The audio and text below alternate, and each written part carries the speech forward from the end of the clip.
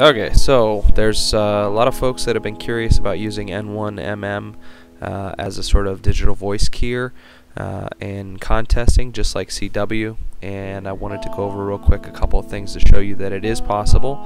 It has to do with the macros in the program. So real quick, I tried to do a big video on this and wasn't able to get it all in because of my editing software, but we're going to do a couple of quick things here and show you in N1MM, the new Plus, how it is possible. Basically, you're going to go in the configure menus, you're going to set the audio settings to what you need so that you can hear the output of the program, and then you're going to basically play with the macros.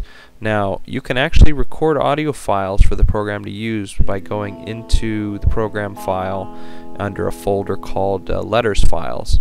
If you look here, you're able to get in and you can see that if you record single letters for each of the 26 letters and 10 numbers including stroke, that you can put this in for the program to use. And you can actually get it to play those files as voice so that you don't have to use your voice as much or not at all. You just got to make sure you have the right place for that wave and drops. I call it wave and drops, and you can make the different files, and then basically you're going to go into the macros and you're going to tell the program where those files are and how to play them. I'd be happy to tell anyone how to do this.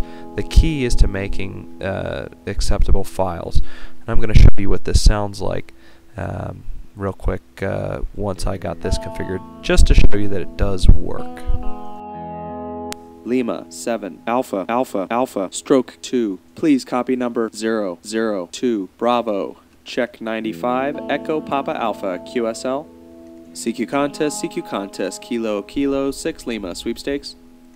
Thank you. QRZ KK6L. KK6L. QSL, good luck. What is your call again? Please repeat your call sign. KK6L QRZ Sweepstakes. Again, please. So you can see this works, and go ahead and contact me if you need help. KK6L clear.